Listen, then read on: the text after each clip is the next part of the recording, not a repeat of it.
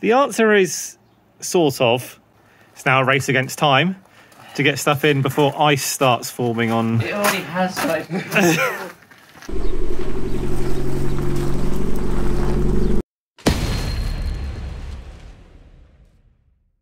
Welcome to Radical Underdogs. My name is Will. Adam is behind the camera. Mike is arriving at some point. And we're going to try and dip this car. It's -7, so wish us luck. Okay, problem number 1. The hose pipe is frozen. So, who would have thought?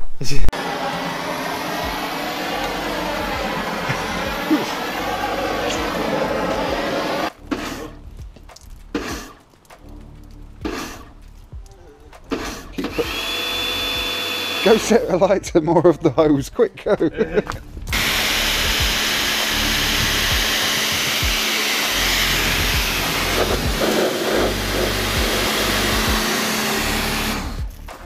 okay, so we're masking this now, which I think is what we're supposed to be doing. Got quite a lot of Masking to do. Oh no, don't video my bad work.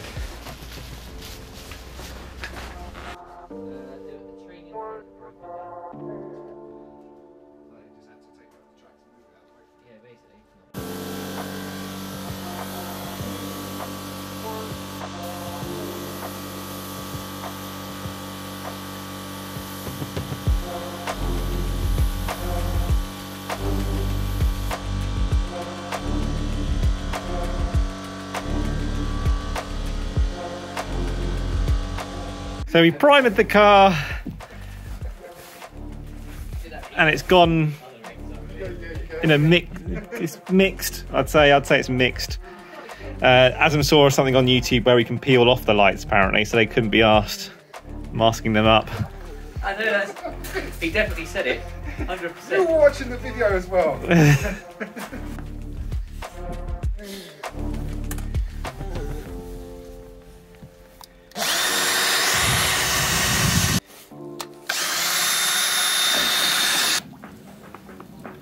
Ladies and gentlemen, our colour. It's pretty good.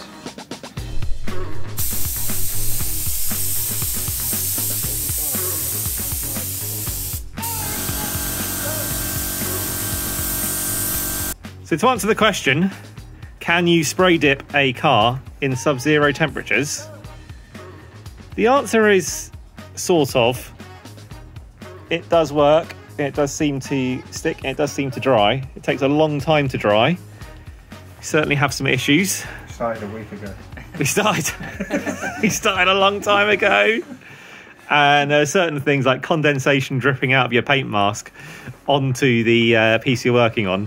Just nice drips of face water is not very nice. But otherwise, it seems to have come out all right. I'm impressed. It's now a race against time to get stuff in before ice starts forming on. It already has started. Yeah, there's damage on the car already. So this bit here, like the paint has cracked. Well, it's not paint. The dip has cracked.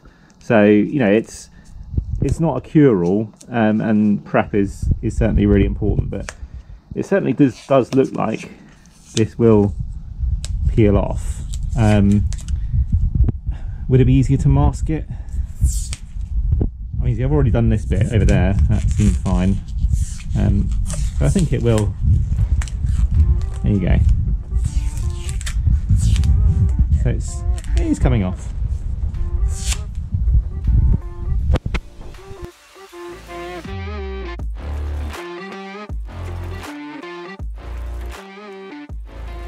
Welcome back.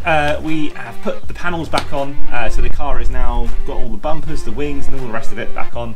The finish has been okay, and the car's not entirely straight. It's had quite a few accidents throughout the year, so having to manhandle the metal panels back together again, it did scratch the paint. I ended up getting pretty frustrated with it and had to repaint the whole front bumper actually. Now it's with this, another day, and we're back on to putting things like the stickers on. I have got myself a vinyl cutter as well, so I've been able to print these things myself, and we're just going to get on with that now.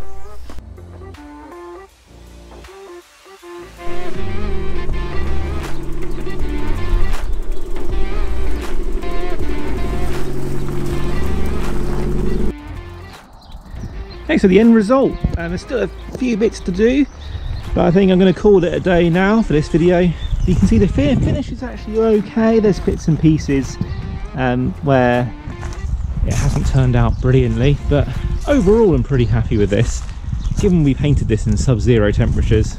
A few stickers have gone on. There are some more stickers to go on after this. One of the lessons is prep, and more prep. You'll see the kind of new panels, going back a bit, the new panels come out much better than the damaged bits and pieces.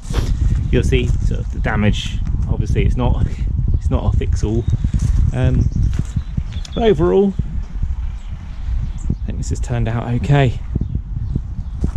Thank you for watching, and we'll catch you again in the next video.